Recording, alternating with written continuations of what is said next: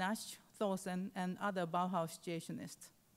He tried to make this symposium as autonomous event organized by artists themselves, independent of any institutional or commercial influence. The Ubeboda Symposium was intended to be concerned with stone, but it was not confined to stone sculpture. Rather than production of artwork as such, the focus was on communal experience and discussion. The work produced at Ubeboda were mostly in the form of installation, performance, and film, and many were made collectively. There were 37 participating artists from 9 countries. There was no structured program for the symposium. It was up to the participant to propose a program which was discussed and decided on by the group as a whole. The symposium was to end after 100 days, but an unexpected incident brought Ubeboda to public attention. Polish artist Teresa Murak artwork titled Parallel Balance was destroyed by the local government for defacing the property. Such a violent intervention by the local authorities to an artist-run symposium and their destruction of artwork attracted attention, not only in Sweden, but also in Germany and other countries. In protest, many of the artists who were still in Ubeboda decided to remain there in support of Nakajima. As a result, even after the initial 100 days were over, the Ubeboda commune and art activities there continued for the next 3 years. Various Ubeboda meetings were organized in other parts of Europe and even in Japan.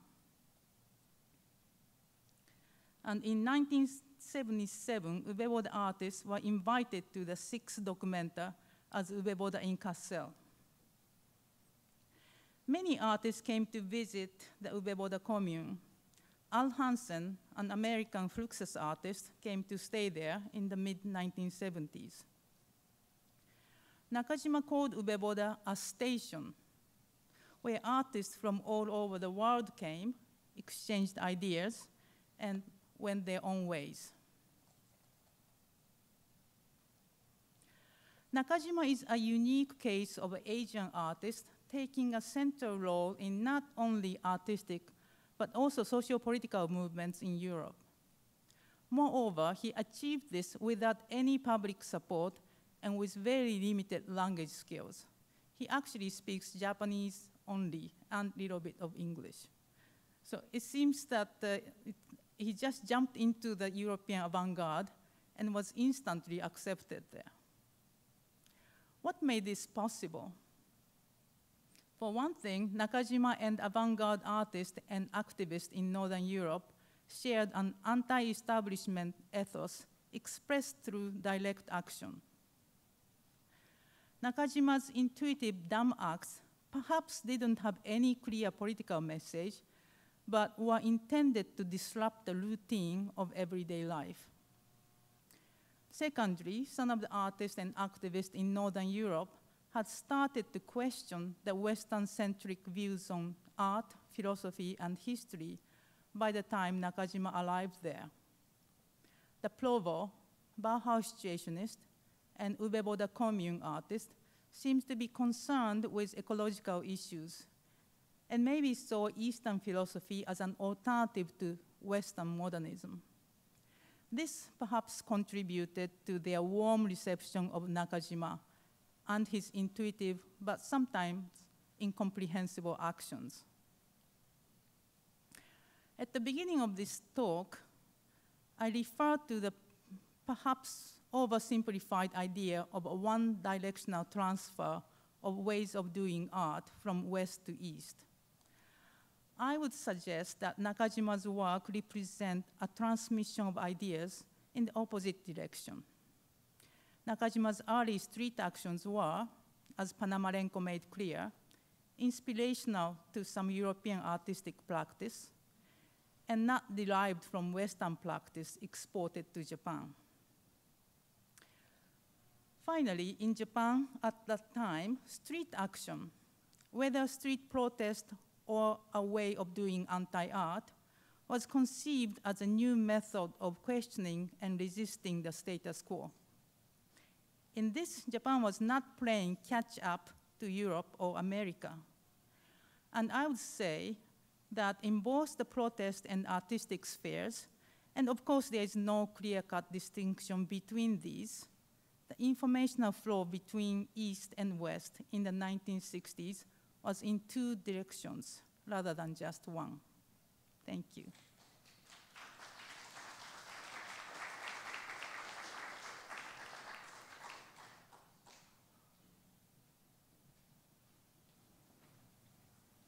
Thank you, Yoshiko. And finally, we welcome Rosemary Candelario, who is a assistant professor of dance at Texas Women's University, a graduate of UCLA with a degree in culture and performance from 2011, I believe, and who was also a co-organizer with me some years ago, I think 2011 actually, of the UCLA's own Butoh Forum in conjunction with Red Cat downtown. And I'm also pleased to announce that her manuscript and future book, Flowers Cracking Concrete, Eiko and Koma's Asian American Choreographies, has just, perhaps today, received a green light from Wesleyan Press. So congratulations are in order. And we welcome Rosemary Candelario.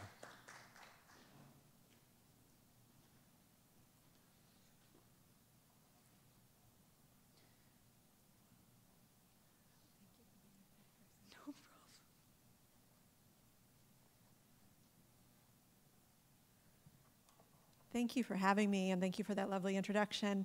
And rather than feeling like all the preceding papers are hard acts to follow, I'm going to take them all as wonderful, rich contexts in which to consider the dance that I'm about to talk about. And usually when I'm presenting to dance folks, I have to present so much of this context that we've already heard today. So it's really wonderful to be thinking about dance in the context of music and literature and film and performance art that's already going through these similar processes. 20 years ago, we were crazy, dirty, and mad.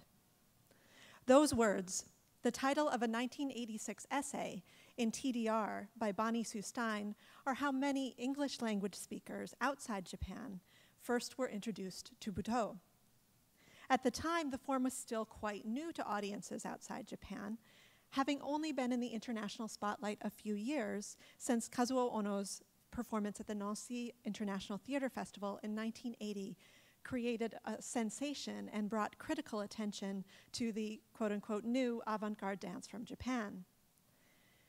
Published the year of Hijikata Tatsumi's death, and only a year after the first Butoh festival in Japan, Stein's article provided a needed orientation to the dance, albeit one that leans towards essentialism.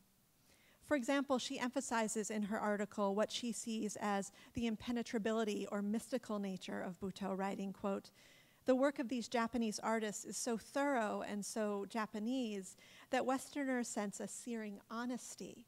Spectators who may not like it still respect the experimentation and the performance skills required," end quote. Accurate or not, assumptions of an essential Japaneseness often accompanied the dance, especially on its international travels. Thanks to a revised version of this essay in the text Moving History, Dancing Cultures, a Dance History Reader, those words, 20 years ago we were crazy, dirty, and mad, continue to introduce dancers to Butoh, often in undergraduate dance history courses. But it's really interesting to note that the original article in TDR, while highlighting Butoh's two central figures, Hijikata and Ono, also includes information about and many photographs of companies like Sankaijuku, Dairukurakan, Eiko and Koma, and Natsu Nakajima, all of whom at that time had performed to critical acclaim in the US, primarily in New York. The overall impression is one of vital, active, and very importantly, international dance community. And incidentally, all of those dancers are still active, though to be clear, Eiko and Koma have never used the term Butoh to describe their work, and Min Tanaka has since rejected it. But the second version of this essay in Moving History, Dancing Cultures is revised to only focus on Hijikata and Ono, and ends with an account of Hijikata's 1986 death, thus providing a more fixed and finite history for Butoh. The quotation from Nakajima Natsu, abbreviated in the title of the article, has quite a different import in these two different cases. In full, Nakajima says, quote, 20 years ago we were described as crazy, dirty, and mad, and now we have a passport. In the 1986 essay, this gives a sense of how a once marginal performance form is now circulating globally with all the excitement and risk entailed in this newfound mobility. In the 2001 version, however, the phrase 20 years ago seems to fix the form in the past as something already finished. Instead, the opposite is true. Butoh continues to flourish, constantly attracting new dancers, audiences, and scholars around the world. So my concern today is to develop a way to think about Butoh's history and contemporary practices that frames the passport that Nakajima spoke about as formative rather than incidental to Butoh. At the same time, I do not wish to gloss over the essentialism that characterized Stein's and many other critics' initial reception of the form, and I should say continued reception of the form. What does it mean for Butoh to have a passport? How does it migrate? Where is Butoh granted entry? When Butoh is adopted and adapted from people from different geographic, cultural, and socio-political backgrounds, what exactly is being transmitted? In light of Butoh's continued migrations over the 3 decades since Stein's original article, it becomes urgent to address these questions. In what follows, I point briefly to the international influences on the form's development. I then propose 3 mechanisms that characterize Butoh's international circulations, which I'm calling Butoh diasporas, Butoh pilgrimages, and new local Butohs. I illustrate each with examples of contemporary dancers who exemplify and also complicate both Butoh's roots and its roots.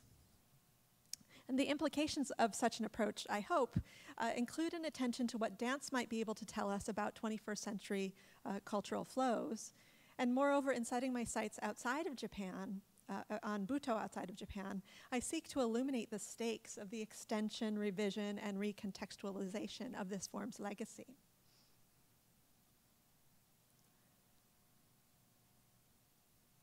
I'll give a little bit of history, which I'm sure most of you know, but just to sort of set this in the, set the stage, as it were. Hijikata's 1959 dance, Kinjiki, or Forbidden Colors, which was a duet with Ono-san Yoshito, and loosely based on the homoerotic Mishima Yukio novel of the same name, is considered by many the first Butoh performance. But one could, however, argue that the history of Butoh began long before 1959. As Françoise Lyonnais and Shumei Shi have noted, quote, cultures are always already hybrid and relational as a result of sometimes unexpected and sometimes violent processes, many of which we've already heard about here today. In Butoh's case, the form only could have developed in the wake of the circulation of ideas and bodies between Japan and Europe, again described here today. In particularly, Ono and Hijikata both trained in modern dance in Japan with teachers who were heavily influenced by training in Germany. And so they were influenced by the German modern dance, particularly of the 1920s and 30s, and Mary Wigman. Additionally, Ono was famously inspired as a young man by the Spanish dancer Antonio Mercé, who's known commonly as La Argentina, and that's who his most famous piece is considered an homage to. And Hijikata himself mined myths and memories of his own rural Japanese childhood, even as he drew on European writers and artists like Jean Genet, Artaud, Francis Bacon, and Hieronymus Bosch. These myriad influences were processed and channeled into Hijikata's and Ono's dances, alongside the influences of the Japanese avant-garde and the spirit of protest that characterized Japan in the 1960s. So Buto could not have developed without these established and active cultural exchanges between Japan and European countries. It's also questionable how much the dance would have grown or thrived without the global circulation of the form. So dancers who studied with Hijikata and or Ono began to travel outside of Japan already in the 1970s, though the term Buto itself did not necessarily accompany them. Eiko and Koma, for example, performed in Germany, the Netherlands, Switzerland, and North Africa from 1972 to 74. And then Ishii Mitsutaka went to Germany around the same time, and the three of them intersected in the Netherlands in 1973, where they formed the short-lived Lindengracht Dance Laboratory. Eiko and Koma later spent 6 months in the US in 76 and then moved to New York in 77, where they billed their work as, quote, Japanese dance in the avant-garde manner, but they never used the term Buto. When Murabushiko, Carlotta Ikeda, and Yoshiko Yumiko went to France in 1977, however, they did call their work Buto. And all of these international performances were very well received, but it was not until Kazuo Ono and Sankai Juku performed in France in 1980 that the idea of Buto as a specific form with multiple proponents really took hold outside of Japan. And in fact, in the US, you don't see that term really start to circulate until as late as 1984 when Sankai Juku first came. So despite these international roots and Buto's status as part of the Japanese avant-garde, this history was not necessarily evident to early audiences and critics in France and the United States. Instead, audiences and critics presumed what they saw on stage somehow represented something fundamental about Japan, or even something kind of prehistoric and foundational about Japan. And this kind of reception was not unique to Buto. Barbara Thornberry has argued that Japan, in quotes, has been discursively constructed for Americans since the post-war period through their exposure to Japanese performing arts, in particular through kabuki. And in particular, she argues that the way these performances were presented and interpreted for audiences, American audiences, through coverage in major publications like the New York Times, has had an impact far beyond the actual performance halls, in that they produced a discourse that presents performing artists from Japan, traditional or not, as purveyors of a somehow timeless and ahistorical cultural heritage. So if mainstream Western reception of Buto conceived of the form as essentially Japanese, some Japanese scholars have made similar moves. According to Bruce Baird, for example, Takechi Tetsuji almost immediately read Buto in terms of wet rice agriculture, while Gunji Masakatsu read Buto as related to Japanese shamanism. And beyond these interpretations that tie Buto to specific specific aspects of Japanese culture, other discursive moves attempt to define Buto primarily within the geographic borders of Japan. For example, the Tokyo-based dance critic Kuniyoshi Kazuko has created an off-circulated and, as you can see, quite complicated and quite often cited genealogy of Buto. And this detailed lineage, which I'll give you a little bit of a close-up on here, even then it's still really hard to read because it's so dense. This detailed lineage is unquestionably a valuable document, but its linear nature assumes Japan as an originary center and an ongoing center where Buto lives. If dancers depart Japan for multiple years, they're marked with a broken line, which you can kind of see in the middle. There's a broken line for the Tamanos, for example. It says going to the USA, or for Ishii Mitsutaka, who I mentioned before, it says going to Germany. And then when somebody comes back to Japan, there's suddenly a solid line again. So those dancers, as I just remarked, who depart for multiple years, the broken line that marks them suggests a tenuous link both to the country and also to Buto somehow. And what's not evident from her genealogy is the frequency and trajectory of the listed companies and dancers' travels. For example, even those listed with the solid lines like Dairu Kurikana and Maru Akaji are constantly traveling. And these repeated departures and returns are masked by the solid lines that seem to anchor them discursively to Japan. Moreover, the lineage does not account for non-Japanese artists or for Japanese artists working in sites other than Germany, France, or the US, such as Hata Kanoko in Taiwan or Waguri Yokio in Indonesia and many others. So I'm attempting to intervene in such a Buto genealogy by drawing attention to the practices that exceed this kind of model. So I coined the term Buto diaspora to grapple with this global circulation of the dance form and its proponents. The term attempts to account for the transnational movements, including touring, teaching, and extended residency of second and third generation Japanese dancers trained in Buto who may or may not call their own work by that name.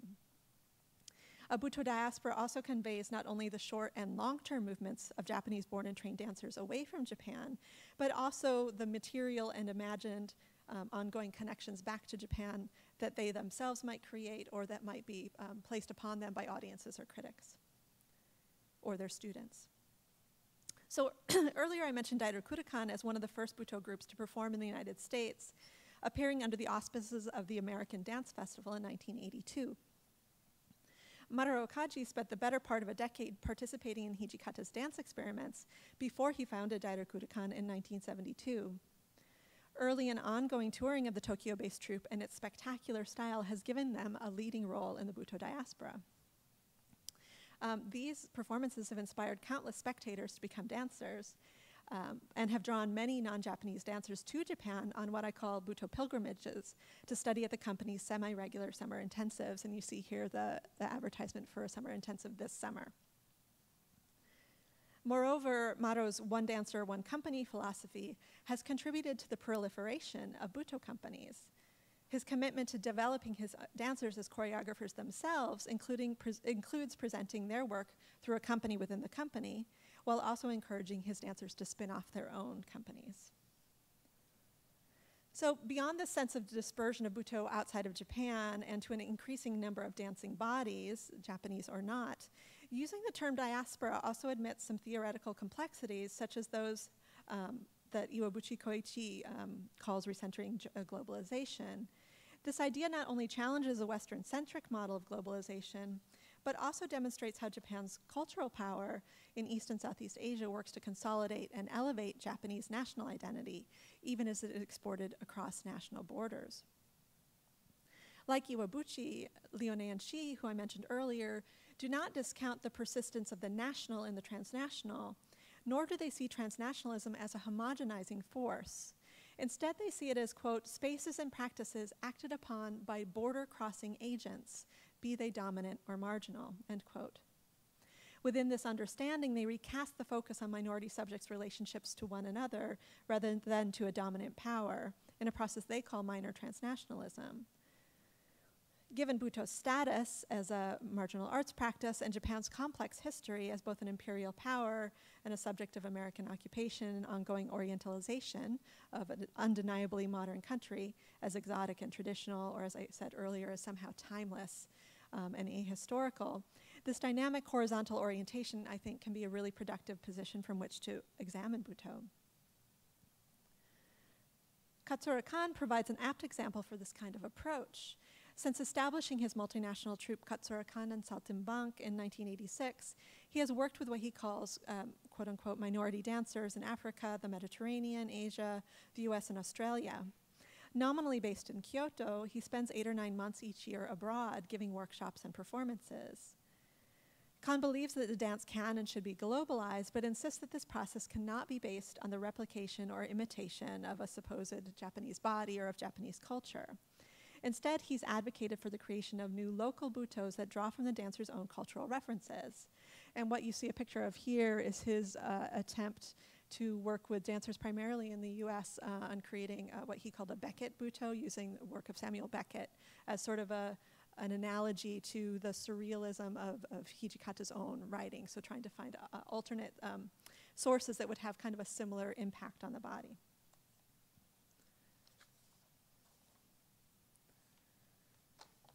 So conceptualizing Buto and Buto dancers in this kind of transnational motion, acknowledged by the idea of a Buto diaspora, demands that we pay attention to where the dancers and the dance form travel. And I sort of mentioned those both because sometimes the form itself travels separately than actual moving bodies through things like YouTube videos, and early on, very centrally through a couple of photography books in the 80s, through some documentary films. So it also is traveling sort of separate of bodies in forms of media as well.